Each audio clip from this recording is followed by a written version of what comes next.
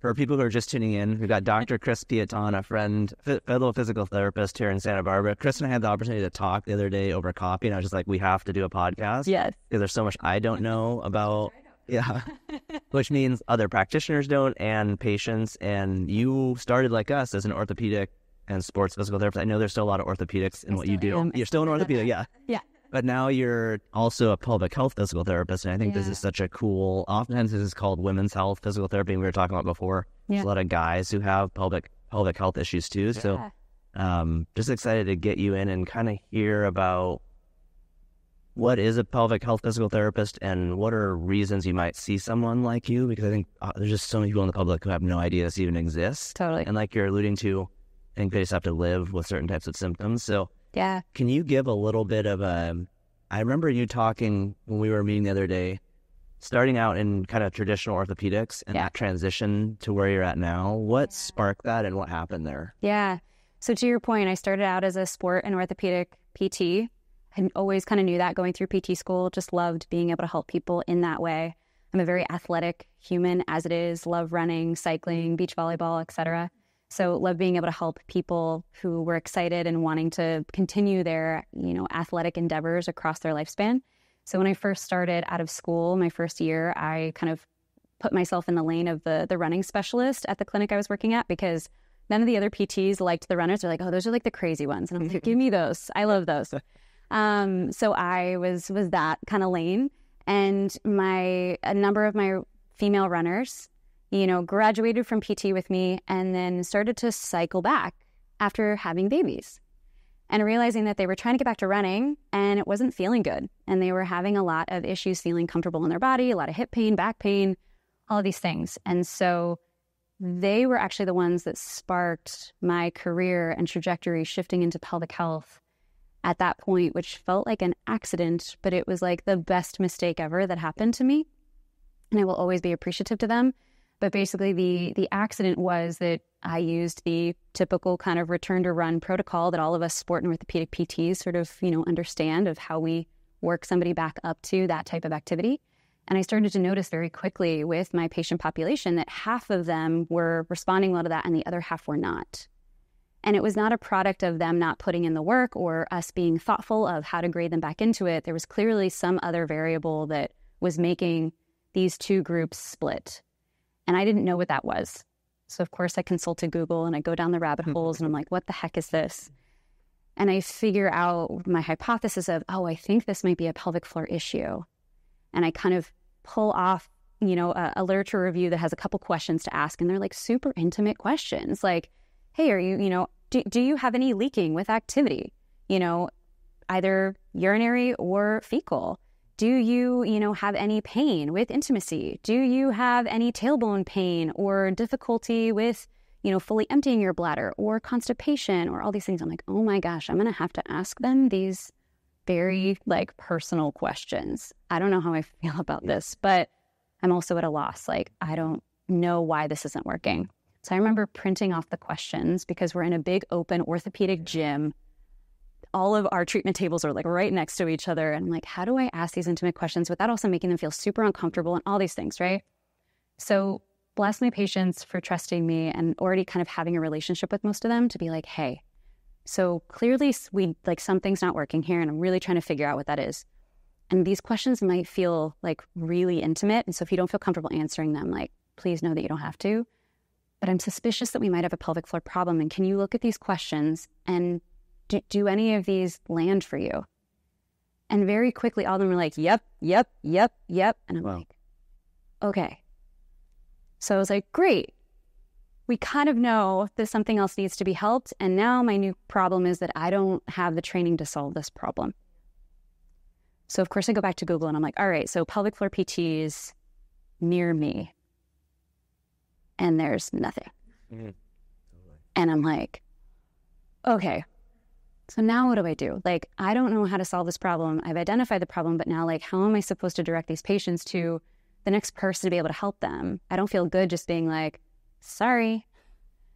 And so I remember telling my patients, look, I don't know what we're going to do here, but can you give me a little bit of time? I'm going to do some research. I'm going to try to figure out what this is. And through that, I learned that there is a pelvic floor and pelvic health, basically beginning level course that I can take that is happening 6 weeks from the date that I'm Googling. And I'm like, all right, thanks, universe. Picking up on the message. I'm going to go enroll in this course, still with zero plan to become a pelvic health PT. I signed up being like, I want to figure out solutions. I want to know how to better screen for this so that I don't repeat this same problem with future patients. And also hopefully be able to figure out, how do I find a provider to refer to? That was literally my plan. Yeah. Thinking I'm just going to find someone to refer to. Yeah. Learn about it and have someone to refer to. Yeah. Because I also was like, oh my gosh, the idea of doing like an internal pelvic floor exam and all that, like I do sports and orthopedics. Mm-hmm. That's a big change to. Yeah. It's intimidating. As well as I didn't even feel comfortable saying the words vulva, vagina, penis out loud without like kind of like cringing or feeling like, oh my gosh, am I allowed to say those words? Now it's just like an elbow or a knee, which I would love everyone to get to that comfort level. Yeah. But that's how I felt at that time. So the idea of shifting my career to consider that part and have that be part of my toolbox was not what I thought would be my path. But now I can't even imagine not having that skill set. But at this point in my career, I can now appreciate that pelvic health is not separate from sports and orthopedics, because our pelvic health is an integral piece of our core team of our body to be able to move well. And so if we don't have a pelvic floor that is operating optimally, then we're not going to be able to move well as we're not going to be able to control bowel and bladder function well. Sexual health is not going to be well. And then other challenges that come up with pregnancy and birth also create a lot of unique challenges to the pelvic floor too. So as I'm in my pelvic floor PT course for the first time ever, we have to do pelvic exams on each other. We did them within the first 3 hours of the lecture. So you were doing them in the lab? Oh, yeah. Wow. Yep. Yeah. So it was like, introduce yourself to the person next to you. I had just had like 2 hours of lecture. I'm like, cool, still drinking my coffee, still kind of waking up. Introduce ourselves. And our instructor was like, okay, so you guys are going to partner up. You're going to do internal exams with each other. And I was like, OMG. So yeah, we got comfy real quick. Real quick. Oh my goodness. Right? And after that course, I left that 4-day course being like, oh my gosh, I have to treat this. We don't have enough clinicians. There's not enough people who feel comfortable or willing to support this area of the body to have these conversations. I was like, I still don't feel comfortable, but I'll figure it out. And started to say, hey, I'm going to go down this path of continuing education to build upon this, to start to weave it into my practice, to be able to help my current patients, as well as realizing the huge kind of provider desert that was around me at the time. And that was back in 2014 for context. Okay. So it makes me feel like, just listening to you talk about this more and more, that it's something I need to, because you're right, it's a part of the body that's kind of neglected by most ortho PTs, and it makes me feel like I should just learn more about it myself. I don't know if I can go to a course and do the actual lab portion. That freaks me out. Yeah. I need you just teach me give me the clip notes or something. But I feel like it's something, it is so strange to think about this part of the body that is part of orthopedics, has muscles, 100%, pelvic bone, like all this stuff that's just kind of, it's interesting how there are certain areas of the body that just sort of get ignored a little bit. Yeah. Glossed over. So It makes me feel like I should learn more about this. Every time I talk to him, like I should just do my own research, even for the patients I'm seeing. I mean, I was just telling you a story about a guy who had hip surgery, had labral repairs on both sides, a long history of these kind of chronic low back pain symptoms that were unpredictable, came out of nowhere. And I just had this gut intuition because of some of our training in kind of the deep stabilizers of the spine. I was like, I wonder if this has a pelvic floor component. I ended up referring him to someone. It was really helpful to him, but it was getting into all these things that he'd been to so many medical practices, other ortho clinics, and nobody had ever looked at his pelvic floor. Yeah. And I think that was the missing link. I'm confident that it is a piece of the puzzle. I mean, as PTs, I always think about the fact of, when I was in school, we're talking about differential diagnosis. And if we're having shoulder pain, right, we need to be able to make sure that, is it actually coming from the shoulder or is it coming from the neck? Because of their crossover, right? I look at differential diagnosis around a hip or a low back as we need to be ruling in or ruling out a pelvic floor component because of their neighboring areas and also because of the crossover of communication between the nerves, muscles, and soft tissue. Yeah. It is no different. But I understand the lack of education in our medical training, both as PTs, and think about we're supposed to be the muscle experts. So if anybody's supposed to know about this, I argue, we should at least have a surface level understanding to be able to screen coming out of PT school. That is what I would love to propose to our profession. I'm not expecting people to be ready and willing and desiring to do an internal exam. But I do think that we should have just as much of an understanding to know how to screen these things, especially when we're having patients come in with hip or low back discomfort, because it is absolutely related. Yeah, just to be new what symptoms to pick up on. I mean, what are... Yeah. Because it sounds like, I would imagine there's some different symptoms between males and females. I know in your practice you're seeing females, but what are some symptoms people... Oh, you mentioned some like the leaking, whether... urinary or fecal. Yeah, so if we're having challenges with bowel or bladder control, absolutely pelvic floor needs to be ruled out. If we're having any pain throughout that entire kind of lower area between your sits bones and spanning from your pubic bone to your tailbone, anywhere in that region can be a pelvic floor problem. If we're having any chronic kind of tailbone pain or discomfort, as well as kind of around the sacrum and low back, absolutely likely has a pelvic floor component. Even kind of the bucket diagnoses in the orthopedic world of like SI joint pain, piriformis syndrome. All the coccyx pain stuff, I'd imagine. All of that. Yep. Even people that are complaining of like really tight hip flexor or groin symptoms, I go, we need to make sure that that's actually not just a referral from the pelvic floor. There's a lot of crossover between the sacral nerves, the lumbar spine nerves, and the pudendal nerve that are all innervating and supplying communication to the pelvic floor as well as the low back and the hip muscles.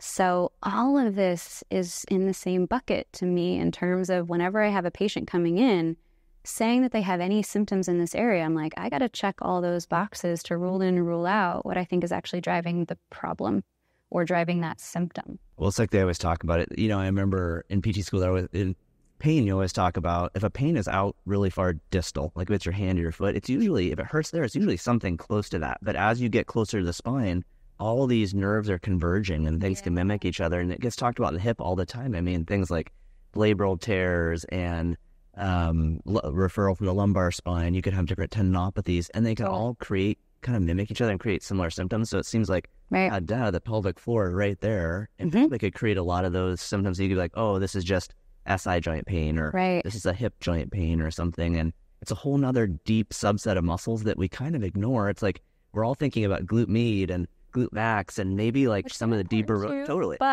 They're not the end all. Those are like really deep. There's those deeper layers that are just like, I don't have anything for that. Totally. So was it, when you were thinking about transitioning, was it mainly that it sounds like some of it was that in the standard orthopedic kind of intake, those questions just aren't a part of it. So people just aren't going to bring them up because it's kind of, it's a little, probably feels awkward to bring that up with a PT if they're not asking you about it. I mean, was that, because once you start asking those, then it created... totally open. But I also think people, like general public, I don't expect them to put those two together. If this wasn't my job, if I was having hip or back pain and I went to a PT and I was having leaking or other things, I wouldn't put both of those or even think to ask, could those be related? It isn't that I wouldn't necessarily feel comfortable offering up that information. I actually think it's more just a lack of knowing that they're related. Totally. You would think that's just a doctor. You go see a urologist or something. Right. It's not even the same. That totally makes sense. No. And so then if you think about too, like physician training, they're also not being educated on this. So when patients are bringing up these symptoms, even with urologists, even with GI specialists, even with gynecologists, which I argue those are the top 3 specialties in addition to the orthopedic docs. But speaking more to like who you would kind of think should know at least a little bit more of the pelvic floor muscles, and that isn't even being included in the education for gynecology, urology, or GI. And so if they don't then have any training on this, when patients are coming in and sharing some of these symptoms, the only tools that they look at are, okay, well, let's maybe do an MRI to make sure there isn't anything, going on. But if it's a muscle problem that's not a tear or anything like that, and imaging like that is going to come back clear. Or they're like, oh, okay, well, you're having some symptoms. Let's give you some pain management. Or if we have like overactive bladder or whatever, like we've got some pain, we've got some meds for that. But why are we having these symptoms isn't being addressed? Or the over dismissal of these symptoms when patients do bring them up to these providers because of their lack of education, they sort of dismiss them. Or they say, oh, well, yeah, that's kind of a normal thing that just happens to people maybe after they have a baby or at certain parts later on in their later decades of life, because something that appears common may be then kind of disguised as normal.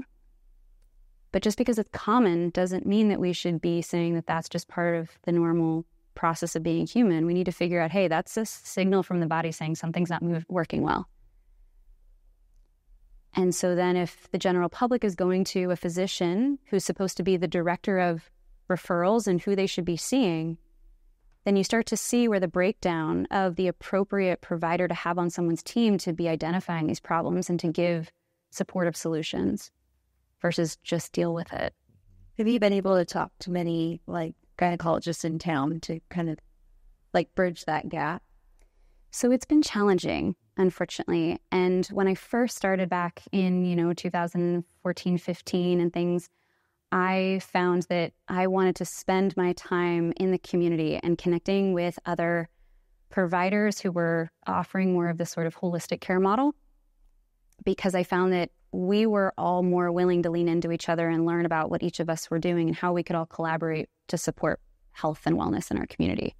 It was really challenging the few times I tried to reach out to some of the other physicians in this area, just because it's already difficult to kind of get in contact with them, just the way that the system is set up if you're not in the system.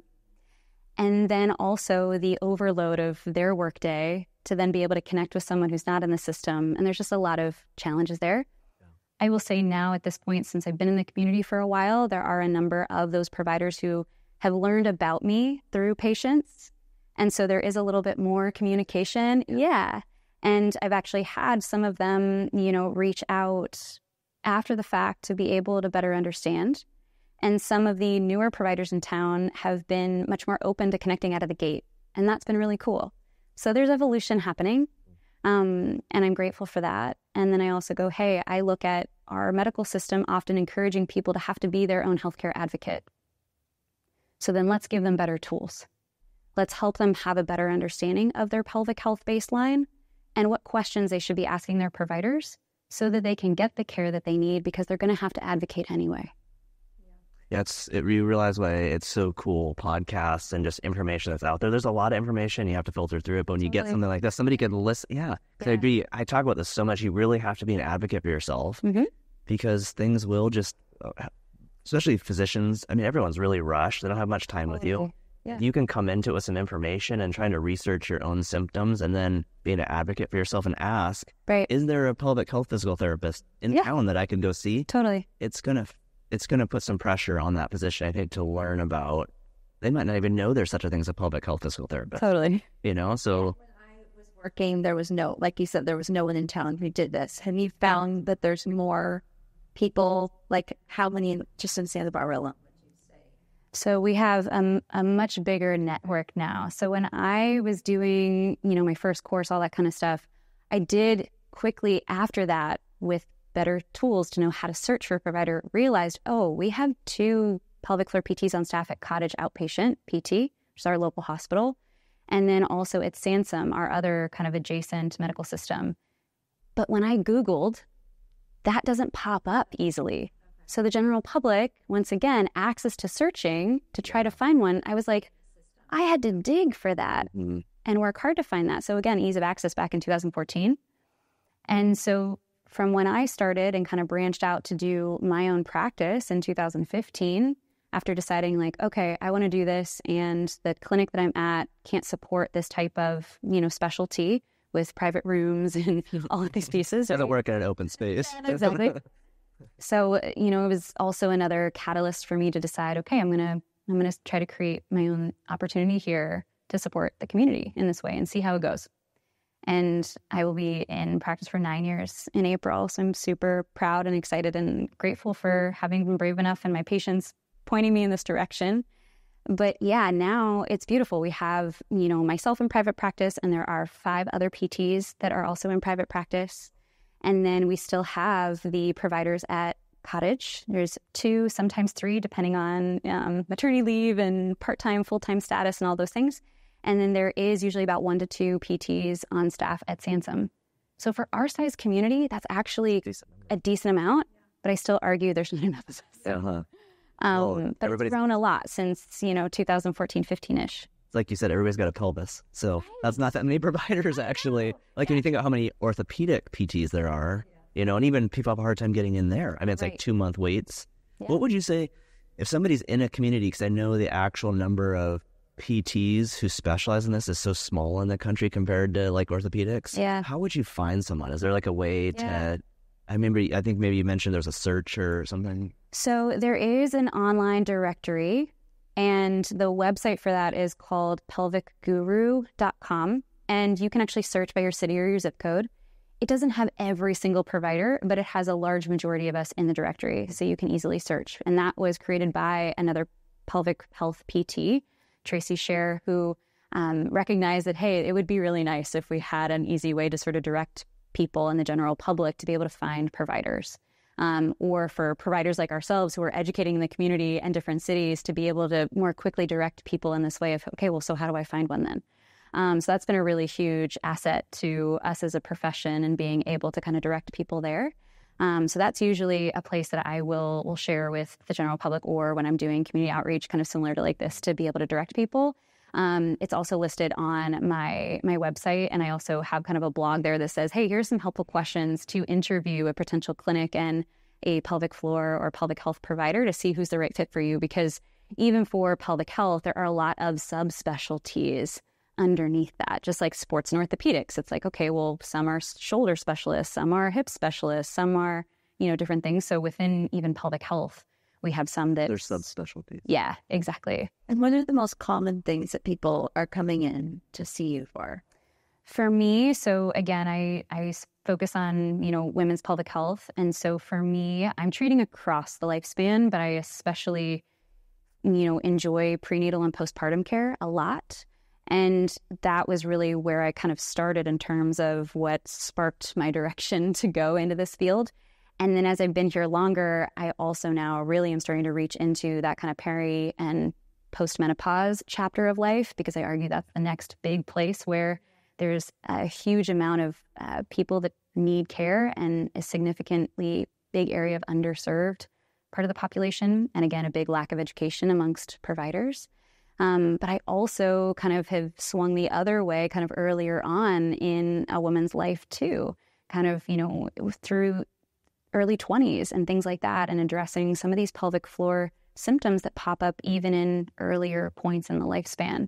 So I think if people kind of know about their pelvic floor, we often kind of associate it just with pregnancy and birth. That's one very specific chapter, but it's not the only one. Or people assume that pelvic floor symptoms only happen during pregnancy or after you've had a baby. They're much more common then, but that's not the only time that they come up. So also realizing that like my focus has kind of started to spread in each direction. Yeah. I mean, I remember when I was talking the other day, like sometimes with the hospital, like you go to one of those classes we went to when we were having kids, I would imagine you might say a bunch of other extra things that would probably be really helpful. So when I'm helping someone through their prenatal period, it can be from a few different angles. One, to address pain and symptoms that they're having anywhere in their body, but low back, hip pain are super common. Pelvic pain, let's say around the pubic bone, tailbone, anything down below, lots of different challenges that can come up. Also, incontinence, leaking, whether that's urinary or fecal, or pain with intimacy that starts to pop up during the season. So just like us as PTs, okay, we're having symptoms, so let's figure out why and address those things so that we can continue to, feel as comfortable as possible while we're growing human. And also to be able to support, hey, what things are helpful and safe for me to do in terms of movement, because that's a huge chapter of a woman's life where there is a huge lack of good information about how should I be exercising if I want to be exercising during my pregnancy. And often people are sort of given that like, well, just do what you've always done. But your body is doing not what it's always done. It is totally different, yeah. And that's also assuming that what you were doing before was working for you or helpful for you. Yeah. I mean, we're making a lot of assumptions out of the gate, right? Mm-hmm. Or the super unhelpful, like, oh, well, when you get to this X number of weeks, stop doing these things. There's no nuance to that. Yeah. And so again, like being able to be an expert in that space, to be able to say, hey, The good news is that there actually is not a list.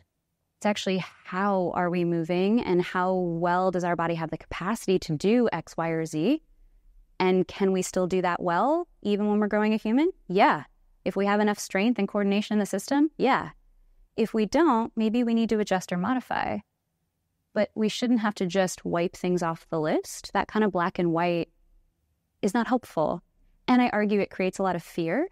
And so a lot of people then, without good information, they usually swing towards, well, I don't want to hurt myself or my baby, so I'm just going to not. Be sedentary. So then we set women up to be deconditioned often through their pregnancy. That doesn't set up anyone well for pregnancy, where we're adding a lot of additional and different load to the system. And then postpartum, we have to go through a chapter 2 of, letting the body heal and recover. And so there's some deconditioning again that happens there. And then we're often clearing women at 6 to 8 weeks, regardless of how their birth went. And then again, giving them the one-liner, ease back into things, listen to your body. So there's a lot. Yeah, it's a lot like orthopedics with some surgeries where it's like there's just this time for recovery that isn't really based on function or strength or impairments. No. I was just thinking, so when somebody comes in, say they're in that prepartum period, and they're wondering, they're having these questions, would you do sort of like I imagine you must do almost like an evaluation to determine what things they are okay to participate in? Totally. Yeah. Yeah. Just like we do as PT in general, right? It's like, okay, well, let's check range of motion. Let's check strength. Let's have you do a few functional movements so I can see how's your body organizing. Also, how does that feel for you? Cool, let's make some adaptations. Or, hey, I'm noticing, we do need a little bit more strength in these particular areas. I'm also doing a lot of education around, breathing mechanics, because our diaphragm and our pelvic floor work together and communicate directly. So the diaphragm and how we're breathing there has a direct influence on the pelvic floor and how it's sequencing. And so then you put a baby in between that, and that starts to change how that communication goes. And so most people were never even given education to know about their diaphragm and the pelvic floor as the baseline, to know that that's actually like this piston inside of our torso that's regulating pressure and sequencing then our abdominal wall and the spinal muscles to give our body support for movement. So I'm doing a lot in terms of education, assessing these pieces, and then going, all right, how do we set this person up for success, both in terms of empowerment around knowing about their body instead of fear-based recommendations around movement, and then also helping to educate them on, hey, we need strength work during your pregnancy to support all of the changes that are happening in your body, and that you are not fragile being pregnant. You're growing a life, and your body's adapting in all of these incredible ways. You are far from fragile. And you also need some support that's different during this time period because of the changes that your body's going through. And then in addition to that, taking into account, what movement do you like? Let's keep movement going for you in these different ways, and let's make it work with you rather than kind of these black and white rules. So I do a lot also kind of on the proactive preventative side. People don't have to be presenting with symptoms to come and seek a consultation or guidance. I actually support now quite a few people through their pregnancy on a prophylactic basis, which is really rad. Yeah. And then we have people that are feeling more confident and comfortable to move all the way through their pregnancy. And then I also do a lot of birth prep education. So that doesn't replace childbirth education like a lot of the other, classes, but I'm going through, hey, let's think and talk about how your hip, range of motion and mobility could impact your pelvic floor flexibility for a vaginal birth. Do we have a lot of tightness on one side or both that's then going to make it really hard for your pelvic floor to be able to yield for that pushing experience? Can we start to address those things early on? And I'm usually seeing people around week 32 to 34 to start addressing these things and working on them if they are not already a patient. And then providing, mobility exercises and different things to address those pieces, going over different pushing type techniques, again, that diaphragm to pelvic floor relationship, helping them to understand how to use their breath to facilitate lengthening rather than this contraction against the pelvic floor when we need it to yield. And then also doing a lot of education of different birth positions and helping them to figure out what could be helpful for them when they get to that point.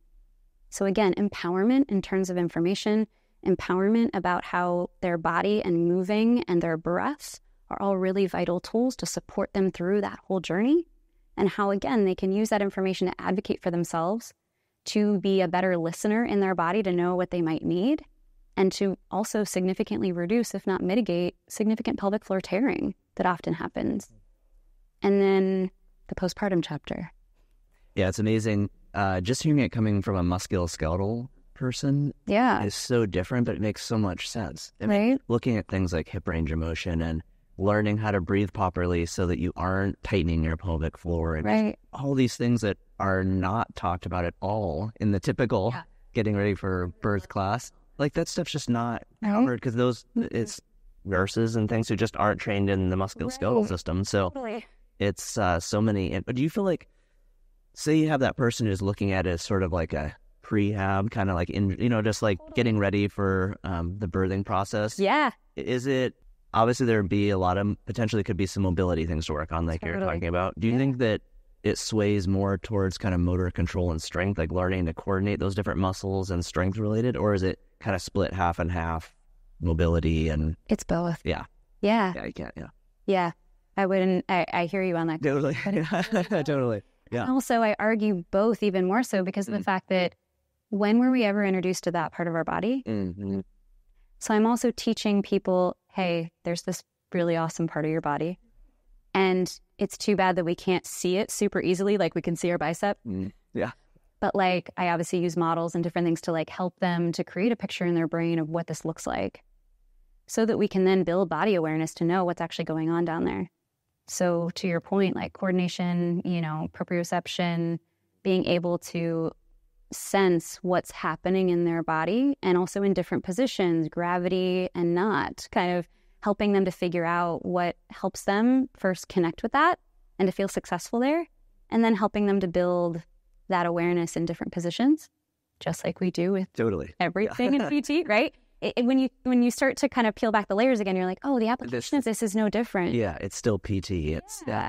So what about, can I ask you, Kegel exercises? Like that's, everyone just talks about, that's all you hear. Like you're going about pelvic floor and pelvic health, just go, oh, just do some Kegels. Totally. How much are you really doing Kegels or recommending them, teaching them? And if you are, like, what's some, I don't know, what are some cues? What can you go into a little more detail on that kind of movement and exercise? Absolutely. So yes, Kegels are kind of the catch-all, or if you were like, take a random sample of somebody across the street and you said, okay, like pelvic floor, pelvic health, what do you think about? And like most people would say like Kegel. Yeah. And yes, a Kegel basically describes a contraction and a lengthening of the pelvic floor. And do I use that in assessments and things to look at, hey, what's that baseline of strength for this person? Also to look at what's their coordination. Can they manually contract it? Can they manually lengthen it?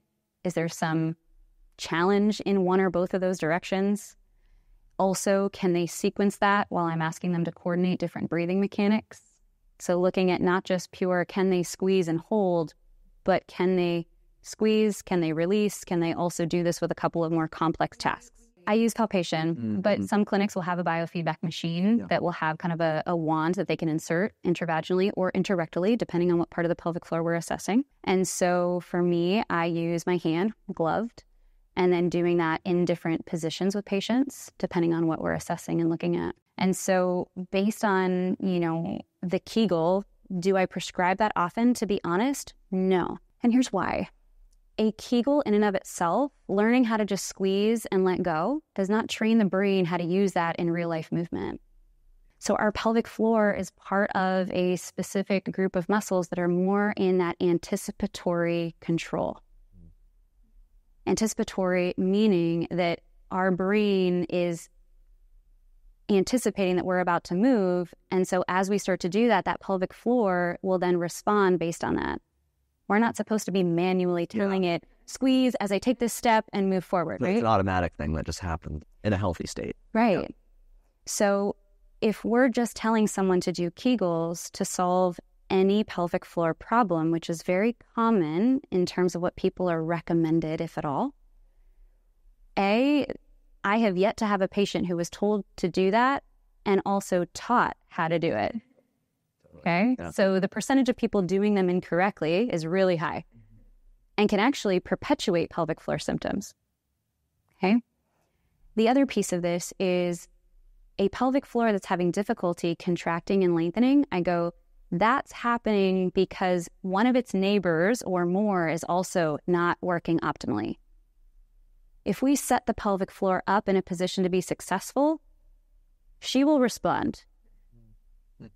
So I go, hey, I'm assessing that to go, what's the baseline? What's going on? Where are we having difficulty? And then I'm going, what movement needs to be happening better around the pelvis and also at the rib cage for that pelvic floor to show up? So when I'm working with my patients, I'm like, breathing. Yeah, I was going to say, so breathing could be like hip movements. Hip mobility. Yep. Helping them to also, with breathing, going, how are we breathing? Are we doing a lot of accessory breathing through like lifting of our chest? Or are we getting really good 360-degree expansion through the rib cage?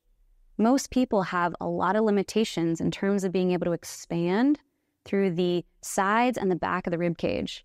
And when that's not happening well, we start to pitch our rib cage upward to make up for that.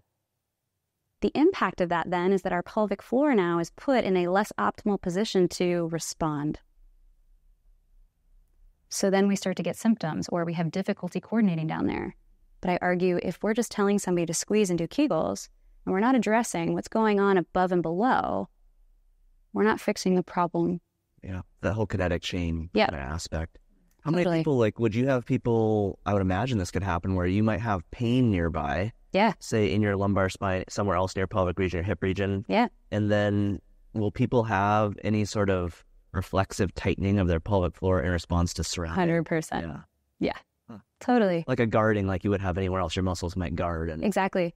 Or even like on assessment, I'll have someone contract their pelvic floor and it brings on their hip and their back pain symptoms because there's this like increase in co-activation that happens with that. Yeah. Or they think they're connecting their pelvic floor and they're tucking their pelvis, they're squeezing their butt, they're squeezing their inner thighs, and they're like holding their breath to try to generate that. And I go, okay, cool. I see what the coordination pattern is here. Right. And then going, all right, now we got to unwind that because we're trying to use every other large muscle to make up for the pelvic floor. And we actually don't know where our pelvic floor is. And it can't actually contract because everybody else is overpowering it. So it can go either way.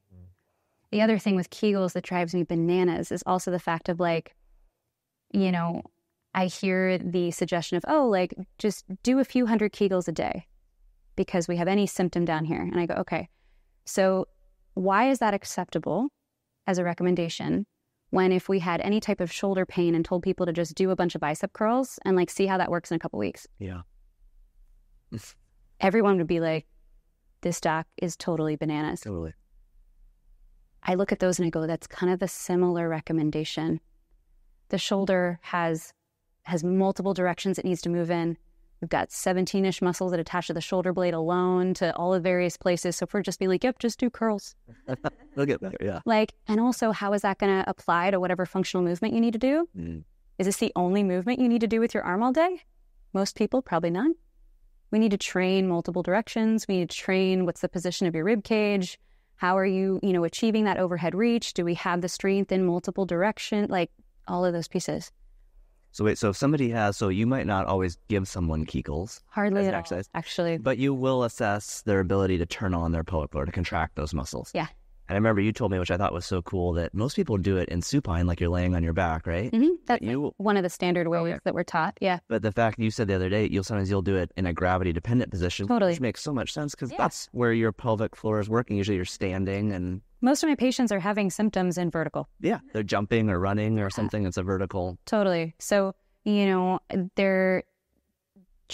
would say treatment and recommendations for evaluations and things like that in pelvic health has been evolving, just like we would hope for every medical profession. And so, when I was first taught, everything was lying on your back. And that does give us at least some helpful information at a baseline. And then I'm always like, hey, I want to see also how this person is coordinating in vertical because what I'm seeing in a lying down position does not always mimic then what happens in vertical. And then for my patients too, I'm usually saying, all right, can we get some information here in vertical? And then I'll often give them some weights and different things and I'll have them load and squat and see what happens when we're actually carrying something. Because again, real life. And with a lot of my patients, they're usually having symptoms or different things during exercise or when they're trying to lift something whether it's an item or a kid or whatever. So I'm wanting to say, hey, well, okay, let's see what's the strategy, what's going on.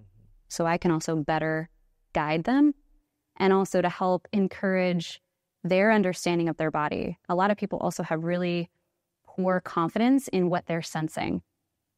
And so they often look to me like, yeah, I don't know what's happening now. Or what do you think? And I go, all right, I gather that information. I'm going to ask you to do the movement again. I want you to notice what you feel first, and then I will tell you what I notice.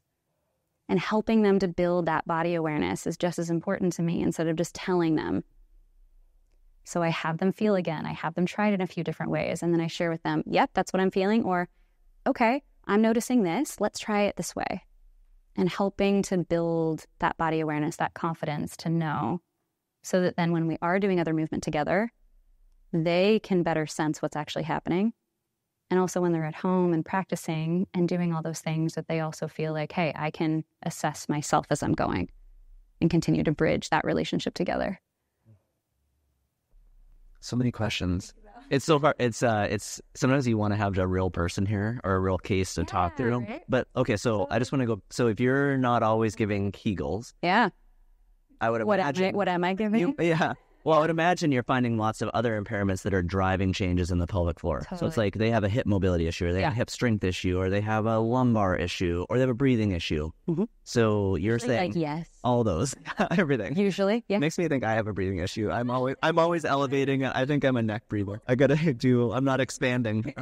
So it sounds like with a lot of people, is this true? If you're addressing, sometimes if you address all those other things you're seeing, Mm-hmm. then they will be able to tap in better to their pelvic floor and have better control over it. The pelvic floor, for the vast majority of cases, symptoms there are being driven by a neighbor nearby. Unless we're having a direct trauma event to that area, I go, something else needs to move better, and something is not strong enough around the pelvis. And so the pelvic floor symptoms are a response to that. So again, going like, are we putting a Band-Aid on where the symptom is, or are we addressing the primary root of the problem? I know. I literally thought most of the time it was just an activation strength issue of the pelvic floor. Yeah.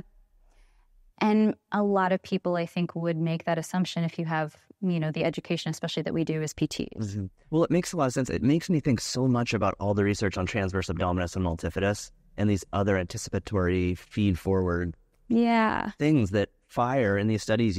They put EMG on and those muscles turn on before your arms or legs move. Yeah. It sounds like the pelvic floor is like that. If I wish that and hope that some of those studies, as we evolve with research, should also evolve to put EMG, the EMG, like sensors, and assess the coactivation of the pelvic floor with the multifidus, with transverse. Yeah. So I think in a lot of those cases, we've kind of moved away, almost like what you're saying, from doing these isolated, sometimes you'll do isolated deep stabilizer training. Start there, totally. Right? Depending on what's going on. But some of the studies now are like, if you just clear the other impairments, those systems will come back online. Bingo.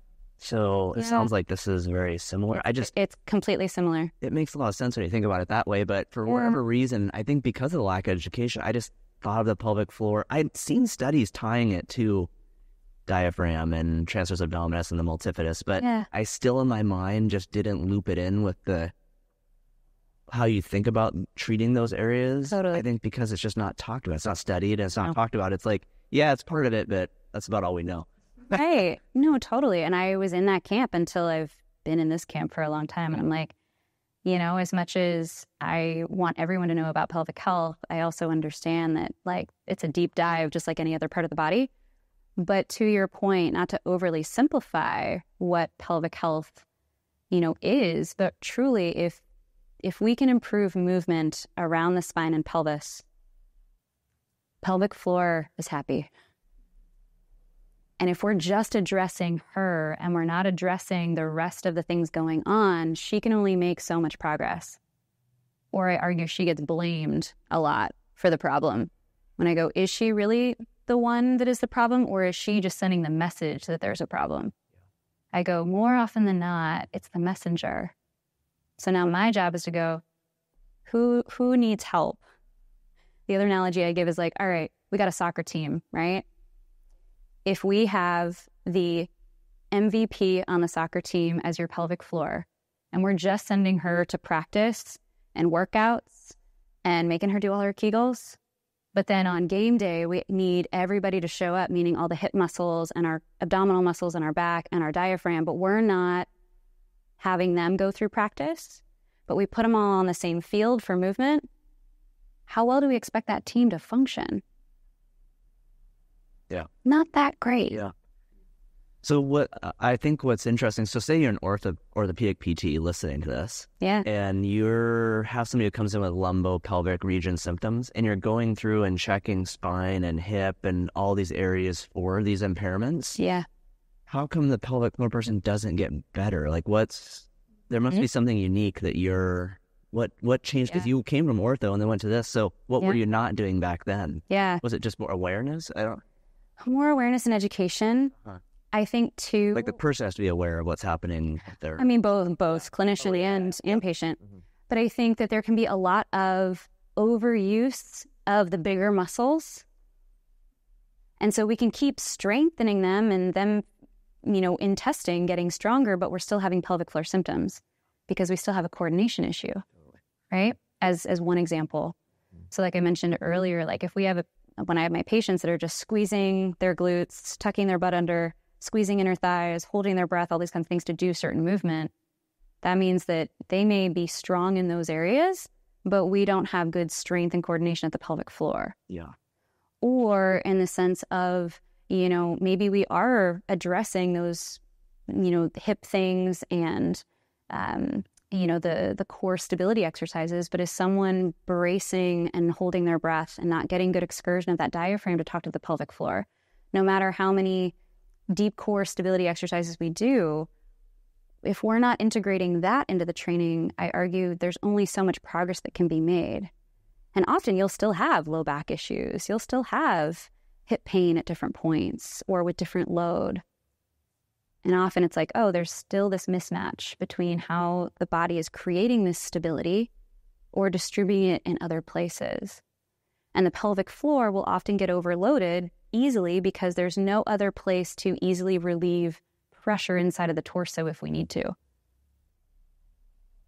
So it'll kind of push out. Yeah. Yeah. That intra-abdominal pressure, that's where it goes. Exactly. The easiest place for it to go is through the front and also down. And then add gravity on top of that.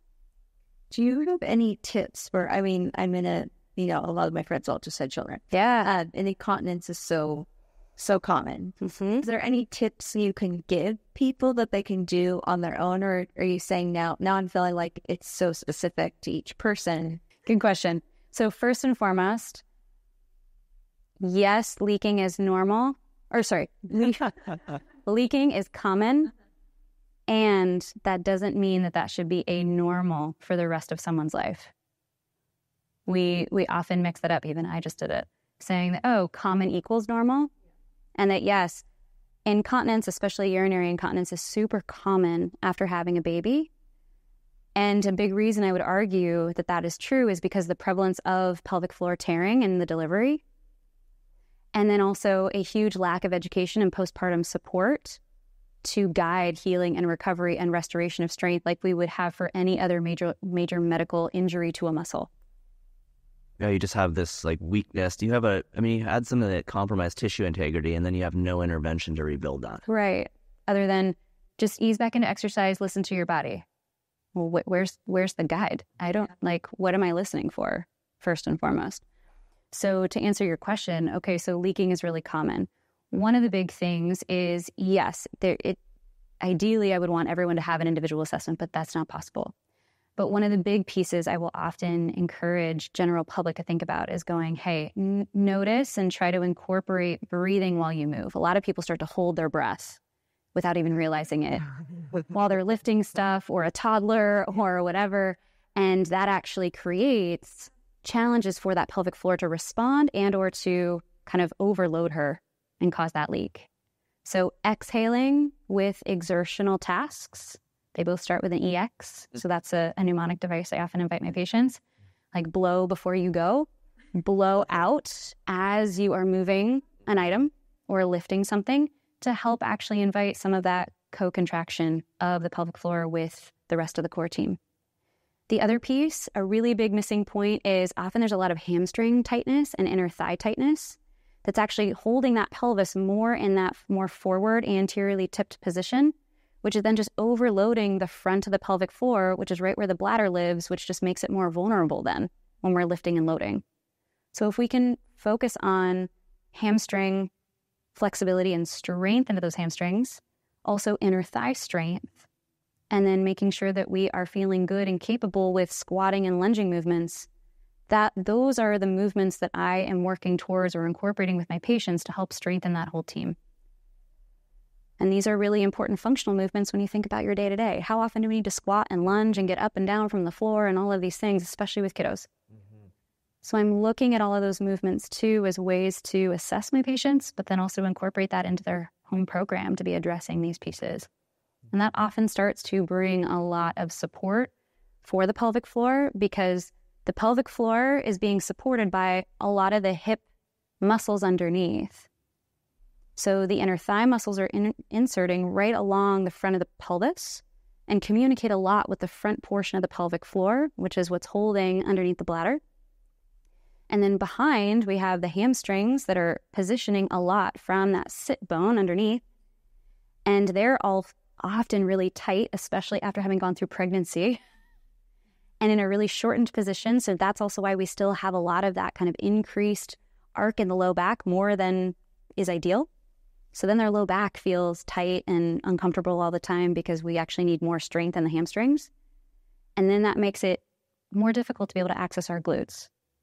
So by getting more length in the hamstrings and strength, getting more length and strength in the inner thighs, and then being able to build more strength into the glutes, plus the breathing and all that stuff, we start to rebuild that foundation to address the leaking instead of the Kegels. Yeah, it makes sense. It's like you talking about it, like, oh yeah, that makes sense, but I wouldn't have thought about doing that. Yeah. So when people, so I like that exhale when you exert. So say you were bending down to pick up a kid, you'd exhale on the way up. Yeah, so I go inhale to go down to them. Up. Exhale on the way up. as you go up. Yeah. Mm-hmm. And then if you were thinking about adductor, hip, groin kind of flexibility, people do like butterfly stretches, like splits kind of stretches. Like, what do you like for that? So you can do a butterfly stretch. I really like kind of that adductor rock back sort of position where you're kind of on hands and knees with one leg out and you kind of sit back towards your heels just to help open up some of that movement, and then strengthening right into it. So I really like kind of, some standing kind of banded adduction work is one that I'll do a lot. Playing with kind of lateral lunging motions, unloaded and then loading when we can. I also really like kind of mixtures of like Copenhagen plank. Like all the groin strain exercise, which makes sense. 100%. Yeah. All of those are actually really awesome for pelvic floor coordination and strength because of the relationship of that adductor to the front portion of that pelvic floor to really help with connecting all the way towards the pubic bone. Because when we have a lot of tension or tightness or weakness in the pelvic floor, it often starts to kind of connect and tighten more backward around the tailbone. So we actually need more of that connection towards the front. So the adductors are one of those big co-contracting teammates. And then how that feeds up into the pelvic floor and then the lower abdominals, a lot of my patients like immediately feel that connection without having to overthink it. So that's always my other piece. It's like, let's not overcomplicate the pieces. How do we help set you up into a position that you can manage? And then also setting you up into a position where you can start to feel this co-supporting team and pair it with your breath. And a lot of my patients start to already feel that improved engagement with some of that inner thigh coordination with their breathing. At least, I never. I was just thinking. Yeah, and all your pelvic floor. Totally. Like all the pelvic floor stuff you did you ever have? No. Yeah. What about, so like people can have a pelvic floor that's too hypertonic, right? And they can have one that doesn't know how to relax, and they can have one that don't know how to engage. Correct. So the people that have leaking issues, they're the ones that don't know how to activate well. Is that true? Can you make that statement? You can, and you can also say it the other way. And if you are, so if you're too tight, you can't relax, you also could have leaking issues. Oh, okay. Yeah. I thought maybe those would just be the pain people. Yeah, no. But it can go both ways. It can go both ways. So you really have to know what you Yeah, that's where the assessment comes in. This is where the assessment comes in. This is also where I go, not to, again, overly simplify, but I think breaking it down in this way to help people understand. A functional muscle anywhere in the body is one that can fully contract and fully lengthen, because we need full range. And that also then means that we have good strength and coordination through that full range. Any muscle that gets stuck somewhere, sure, is not going to have as much strength, but is it truly because of that, or is it because it just doesn't have the coordination through the range? Sometimes it's yes, sometimes it's no, but we still need full range in order to then build full strength, right? So if I have a pelvic floor that's too tight, I argue it's also in need of strengthening because it's just stuck in that contracted position. So I need to work on helping them figure out how to lengthen it. And often me just telling them to lengthen is not going to fix the problem. That tension is being built because it isn't getting enough support somewhere around the pelvis. So we got to address that. And then if we have a pelvic floor, that isn't able to contract at all, I also can't tell them, hey, just do 1,000,000 Kegels, because that's not going to work either. Usually they're not able to contract also because, again, there's another piece happening around the pelvis and the pelvic position, as well as going, hey, what's not happening up above at the rib cage? There's got to be something there, I argue, 99% of the time, that needs to be co-supported. So either situation can cause pelvic floor symptoms because we don't have efficient strength and coordination. Another analogy I give a lot is like a healthy pelvic floor acts like a trampoline. We have a certain amount of helpful tension at rest and just baseline. And then we need a strong pelvic floor to be able to be flexible enough to lengthen, like when we jump, and also fast enough and strong enough to be able to quickly rebound. If we have a trampoline, aka a pelvic floor, that can't do those well, we're going to have symptoms. It's so crazy, right? It's like it's eccentric and concentric contractions. Totally. Like your pelvic floor lengthening, is it contracting in a lot of cases probably eccentrically and letting down? Eccentric, yeah. This is going to sound kind of messed up, but can you add weight to your pelvic floor? You can, yeah. So there are like vaginal weights that you can insert, yeah. And for some patients, I do find them helpful, especially if we're having a really hard time with kind of body awareness and what we call proprioceptive feedback, the fancy word for that in the PT world. Yeah, because always adding load helps you cue in. Yeah. But this is also where I go, just getting people in vertical and giving them weight, a kettlebell, whatnot, like in their hand to notice what's going on. So it's just getting them in a certain amount of loaded position that doesn't overload them is helpful enough for them to sense a difference versus being unloaded. And so, but I mean, different tools to help different brains and bodies be able to understand things. So there's a time and a place. The other topic that we were kind of discussing was menopause. Yeah. This is like something that's completely foreign to me and knowing. Totally foreign to me. I appreciate you asking this question, and I will share with you too. I was very naive until a few years ago, and if I wasn't in the pelvic health PT field, none of this would be on my radar yet. So for context, I am 38, and my mom did start menopause a little bit on the earlier side, so I already kind of had like on my radar, like, oh, I should learn about that sooner versus later, but like I'll get there. And then now I've been having more patients come in, so I've been, encouraged to become more educated to support them and then also by proxy help support myself. But I think one of the really big pieces that women deserve to know as we are evolving through our life and the natural change of hormones that is going to happen kind of into the 40s, 50s, and 60s of our life is a significant decrease in estrogen. Estrogen is a really important hormone, especially in our body, for a few different reasons. At the pelvic health level, when we have less estrogen available in our system, the vaginal and pelvic floor tissues get impacted. They are less lubricated. They get less efficient blood supply. There's also thinning of the vaginal wall and of the muscle tissue itself. So that means that we often start to have an increase in pelvic floor symptoms, such as pain with intimacy. We have an increase in often urgency and frequency issues with urination. We also often have an increase in pelvic floor tightness because of those things. And so this can also create symptoms that look like a UTI, but on urine culture will come back negative. So kind of pelvic floor tension and spasming of those muscles can recreate similar symptoms as a UTI. So a lot of women will be misdiagnosed with UTIs, or the providers are like, oh, well, maybe we just don't have enough bacteria, but like everything checks the boxes, so let's put you on antibiotics. And they go through multiple rounds of antibiotics without getting better. And now we've disrupted their GI system. So the drop in estrogen has a really big impact on urogenital symptoms in this chapter of our life. Now, the good news is, if we know this, then we can advocate for vaginal estrogen. And this is in a cream form, in a vaginal suppository form.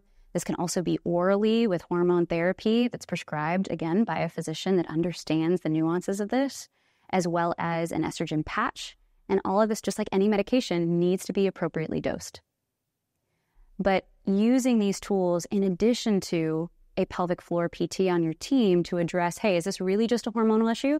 Sometimes it absolutely can be that alone. And then I'm often usually finding some other things that would be better supported also in terms of hip strengthening and coordination, all of those pieces. And I'm also often educating my patients in these chapters of going, hey, if you don't already enjoy or have a regular strength training program, we need to get on that ASAP for your bone health and for muscle longevity, because we are losing about 5 to 10% of our muscle mass from the age of 40 onward if we are not regularly strength training. So if we were already at a deficit in terms of our muscle strength going into those decades, we've got more muscle to make up for. But if we're strong enough going into those years, that helps significantly with that. We need strength training to maintain our bone mineral density, because estrogen is also another really important hormone to maintain that. When we lose estrogen, then the body starts to break down bone faster if we're not doing things to counteract that. So this is why osteoporosis is so prevalent. But I argue it's because we need better education and encouragement earlier on in our later decades to understand hormone management, to have a medical system that actually prioritizes doing this proactively for women, like I would argue late 30s, early 40s, as well as strength training being part of our movement education, not just cardio. And so that plus helping women to understand that they need to also seek out a medical provider on the physician level that is actually specialized in peri and postmenopause. The typical gynecologist does not have that in their regular medical training. It is birth and pregnancy specific. So there is the menopausesociety.com that has a directory there that you can search for those providers who are menopause trained and are going through that specialty and better understand these pieces. Because a lot of the hot flashes and irregularities that come up with our exercise tolerance and a lot of issues with blood pressure challenges and heart rate irregularity for us women during these years are directly linked to the hormone changes. But they're getting missed, or they're just put on blood pressure medication. But like, we're not, again, addressing like what's the root cause here. And then there's a lot of other mental health layers of this too, because of estrogen and the link to serotonin in the brain and all the other things. So we deserve to have providers on our team that understand these pieces. We also deserve to be given more information, in my opinion, on the front end as we go through life. But also as a pelvic health provider, I'm counseling my patients on all these pieces because I'm usually the first person that's talking about all of these pieces with them. And then helping to triage with them of like, hey, here are other providers that would be helpful for you to consider to bring on your healthcare team. There's so many things you could go on for like 8 hours about this. 100%. We'll do other episodes. Yeah, so we can do more. I want to just ask on the estrogen though, would that be that's blood work, totally. Right? What you did we did a big comprehensive panel, did they measure that in yours? No, they did. It's in there, I think. Yeah, so it'd be regular blood work. You just have to ask, maybe a more comprehensive. Yeah, you have to ask for a comprehensive panel. You need a more comprehensive panel in the sense of our hormones are literally fluctuating on the day. We're not as steady as you all. Mm-hmm. So we, again, need a specialist that understands this to know what day in your cycle we should be testing you to get a better understanding of what's going on, to then be able to make recommendations. Gotcha. And then like anything with any medication, we're going to need to make some adjustments to figure out the dosage that is most helpful for each person. Opie just did say she wanted to do like a blood panel. So Yeah, she'll probably know when to order. And double checking still in that of like, breaking out your thyroid into all of the layers, not just general TSH. Also looking at vitamin D, iron, and ferritin, because these are other things that can contribute to, the fatigue or just, feeling like I'm not recovering as well, between workouts or good sleep or fill in the blank kind of cluster of symptoms that a lot of my patients will be describing to me when they're coming in with these other pieces too. Yeah, blood work is so huge. We went so long without doing a really good panel. And even the group we hooked up with, I think they're more male focused. So it'll be kind of interesting. I mean, it was all the things you're mentioning were measured, but because both of us are in our early 40s, we were having energy issues, just noticing drops in energy. And Totally. But I think it'd be interesting to look at that, like thinking about where you are in your cycle and when you're getting that. I do it like day 21, but I don't know what disorder it's on. Yeah, typically it's supposed to kind of be like day 3 to 5 after your period. Mm-hmm. To kind of take a look at those things. So let me ask you one more thing. Mm-hmm. We'll do more episodes. Yeah. I like to, I always think this is helpful at the end. This is your specialty area. Is there anything else you would think to tell to a listener that we didn't ask you about? Or something you can even read, if there's something you want to go back to, just to reiterate. I feel like you can jump, my brain can jump around a lot in these conversations. So is there anything anything you would say, anything extra or something you would really highlight from before? Yeah. I think that one kind of piece that I am wanting to kind of impart on people around pelvic health is that your pelvic health, it should be considered another vital sign of your health. Just like we're supposed to be measuring and checking in on our blood pressure and our pulse and our temperature and our body weight, right? When we go to see the doctor. Noticing how our body is able to control bowel and bladder function well is a vital sign. Our ability to, feel comfortable being sexually intimate is another vital sign. And also our ability to move well through the day and through movement and not have pain in and around our pelvic floor is also another important vital sign.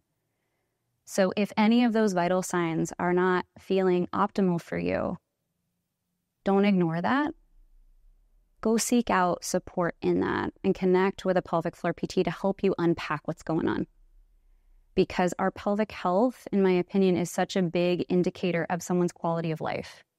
When we lose the ability to control bowel and bladder function, that significantly impacts our day-to-day. When we don't feel comfortable to be physically intimate with our partner, that also significantly impacts the quality of the relationship. And then also, if we can't maintain good movement throughout our lifespan, that's also going to significantly impact our quality of life, both with adventures and enjoying of activities, but also, again, I argue spending time with the people that we love. So your pelvic health matters and deserves to be supported. And it's never too late to invest in your pelvic health and to learn about this part of your body. I love it. Thank you. That's so helpful. I think just highlighting even kind of those broad categories of symptoms and how they relate back to quality of life is so helpful. I think if I were listening to this, it's like, oh, I can think about kind of these different things and that could be bothering me right now. And like you said, if you had one of those going on, I can imagine how much that would just affect your quality of life. That would be it affects so many things. So it does. And the mental health component, that would come from that. Oh my gosh. Jinx. Yeah. Totally. Like hearing those things is amazing. So, Chris, thank you so much for coming on. I think that's super helpful. We'll have to do more, and we can, every time we have some conversation, I'm like, oh, you could go into the weeds on so many more things, but this is amazing. I think for people getting that kind of base, a lot here, but kind of baseline, whether you're a practitioner or you're a patient, what should I be thinking about in this area? I know it helps me a ton going back to ortho and just like, if there is somebody that has something that's not getting better in that region, or maybe it's motivating to me maybe to ask about other symptoms in the pelvic floor. And maybe like if it feels embarrassing to give them a piece of paper, and maybe it's part of the intake where you're not asking if it feels awkward at first, but just do you have any problems with any of these symptoms? So and if you want some, brainstorm on how to ask some of the questions, let me know. Yeah, you can help me. But I think that it would honestly be really helpful if, sure, these are intimate questions, but I think that the fact that we don't talk about these is what makes people not be able to get information about this either. Yeah. And so I think we need to normalize the activities that we'd have to do multiple times a day. Yeah. Like, let's not make it weird. Yeah, it shouldn't be so awkward. Right? Just be talking. Yeah. And so if we as providers can also make it more normal and to feel more comfortable to ask these questions, I think it also invites more openness and conversation to want to discuss those things and to appreciate what that feedback in our body is telling us about internal systems and how that can be another piece of the puzzle when they're coming in, especially with symptoms like we mentioned of low back and hip pain, especially. That should be part of the intake because there's an absolute connection there. Yeah. Awesome. Thank you. We'll have you back again. Yeah. Thanks for having me.